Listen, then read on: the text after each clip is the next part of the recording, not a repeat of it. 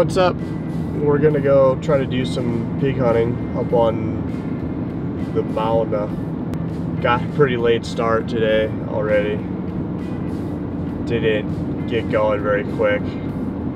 Forgot a hat. Had to go back get the hat, because if I don't have a hat on, I'll get sunburned pretty quick up there. Hair's too long to really rub in much sunscreen, but too short to offer any protection from the sun. So I gotta have a hat on. Gives a little bit of blaze orange too, so you can see where I'm at.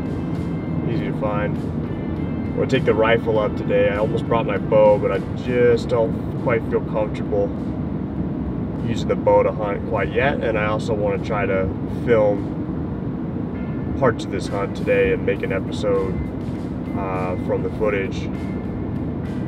So I figured it would be a little bit easier to use the rifle the first time we try to film and make, you know, just minor changes from what I've hunted in the past, instead of introducing both a new method of take, being the bow, and also trying to film the hunt live.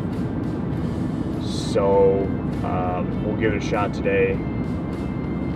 Driving up, it's about 10 after 7 right now, so again, we didn't get very early start, but hopefully we get up there, get parked, and start glassing up some either pigs or goats, maybe some sheep.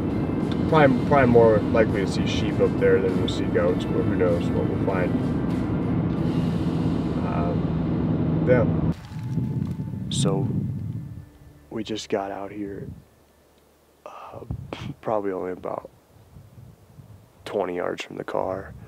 I like to post up and start glassing to make sure any areas we're gonna walk, we're not gonna blow out any game. So right now I'm checking out this hillside that we're going to be walking towards here in a little bit, just to make sure we're not going to walk on top of anything, and also just seeing if there's anything around the road. It might be pretty easy to get to and get a shot on. Nothing yet. I'm hoping we're not like too late and they've already kind of started milling around. It's like 10 after 8 already. We got like a super late start, so we'll just have to see what the day brings.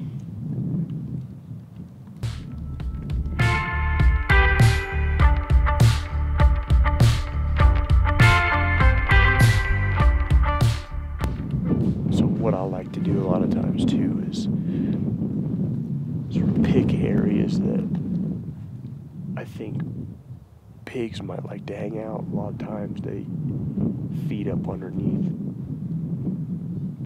trees and brush up close to the base of the trees. There's a lot of green grass and there's moisture down there. Obviously there's not a whole lot of standing water around. It's pretty dry up here unless it rains, so they got to get their moisture from plant sources. And so pick a spot and kind of just work my way across and down a little bit, and systematically work through the side of a hill. And when doing so, I'll pause at trees and spend a little bit of time searching in that area, looking for movement, not necessarily a pig or an animal per se, but looking for any sort of movement. A lot of times with these pigs, they look like lava rocks from distance. So you might move over them very quickly, and if you're not careful, you'll miss 3 or 4 of them with their heads down, eating. They move real slow.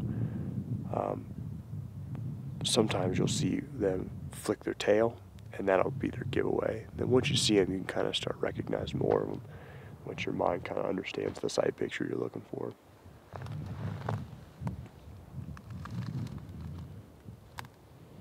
Oftentimes, hunters will set off in search of game, not knowing that the animals they are looking for are only yards from their present location.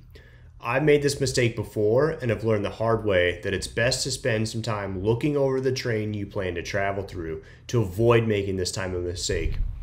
If one animal busts you, you can be sure that he will be telling his friends as he hightails it into the thick brush and miles away from you.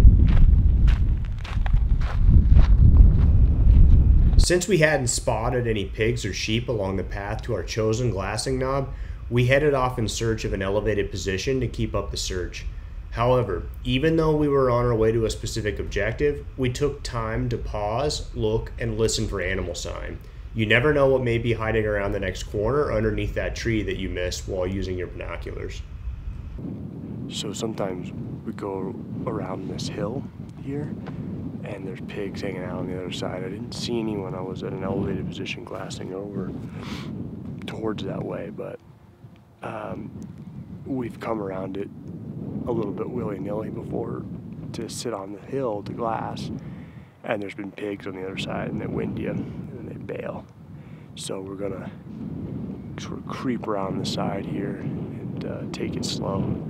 Last time we did this, we got in position, got a pig right on the side of this hill. So we'll see what's cracking on the other side.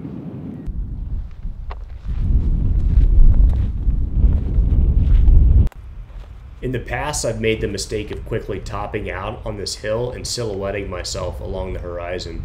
Movement like this on top of a hill will quickly give your position away, so it's best to creep over the side of the terrain feature until you can verify that no animals will spot your location. Once we get near the top, I like to settle in against some taller features like a rock or a tree to keep myself concealed.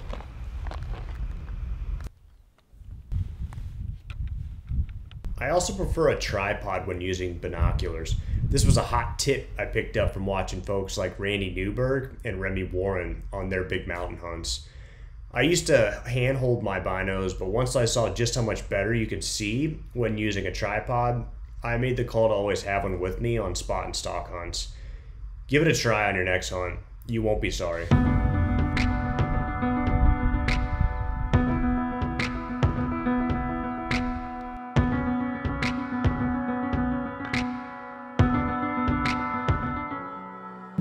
Nothing's going on. It's been pretty quiet. Been out here about 2 hours ago. We walked away from the car. Saw some quail, a couple coveys of quail, which is good news for bird season, which is coming up. But it's pretty quiet. There's been a 3-day weekend here, so it was state day on Friday for state of Hawaii. So we're coming at the tail end of a 3-day holiday, and other people come up here, well, shoot recreationally as well. We've come up here with people who've been doing that, and there's nothing going on as well. So a couple things in play there. Also, we were late getting up here, but usually we can still glass up some stuff. This area is pretty cool because you'll see like a wide variety of game. You usually see like wild turkey up here, which is pretty cool. Saw some tracks, what appeared to be some turkey tracks this morning, but no wild turkey today.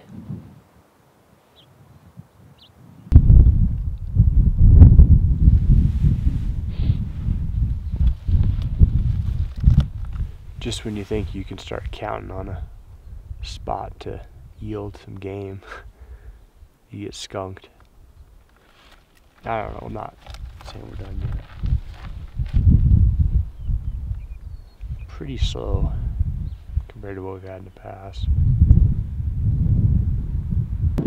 But it's like, that's not it is like elk hunting. Like sit with like days glassing different spots. And then all of a sudden there's elk there. So you get these big lows, like troughs of like, oh, I'm never gonna see an animal ever again. And then you look over and there's like 5 elk sitting on the side of a hill. That's how it is for like late season after the rut. They just like don't play ball very well. They're hard to find. They like dissipate. They're not calling each other. The bulls aren't all rumbly, trying to get it on. So they hole up. go your whole season without seeing any animals. These bags aren't exactly hunter friendly. You can tell we're not being super quiet, I know.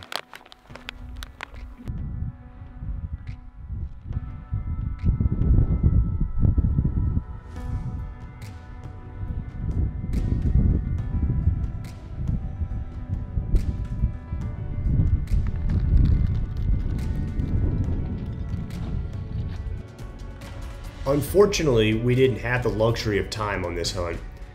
At the time of filming, the University of Hawaii started class the next day, and since I'm an assistant professor at that institution, I was due to start my semester of classes in the morning. Thankfully, we don't live too far from this beautiful hunting unit, so we can easily pop up to our public lands to have another go at keeping the freezer stocked. Just the way it goes. That's hunting for you, man. Just wasn't going on today. We've been lazy getting out here. Didn't get out of bed till 5. Set the alarm for 5. Didn't have everything ready to go. I had to go back into town to get gas. So, there we go. For me, whether I'm successful or not, hunting is always a humbling experience. Just because I put on a few successful stalks in this very spot, it doesn't mean I'll be able to do it again. It leaves me wondering if I've just gotten lucky a few times. I guess to find out, I'll just have to keep trying. I just wanted to let everybody know we're getting closer to that first mile mark on our subscriber giveaway, right? So a few episodes back, I said that once we got to 100, we'd be doing a subscriber giveaway. We're sitting around 60 as of this morning, so we're 60% of the way to the first milestone of 100. Once we get to 100, I'll do a giveaway to one of our subscribers that's also commented on a video. So if you're interested in getting in on that awesome giveaway, you gotta leave a comment on the video. Tell us what you like, what you want to see in future videos, whether you like the hunting or the fishing more. I've also got some pretty rad news I'm going to be sharing with y'all soon. So it should allow us to produce some even better content, and looking forward to generating some cooler videos for y'all in the future. So keep sharing this channel and we'll keep growing this community, and I appreciate you guys' support.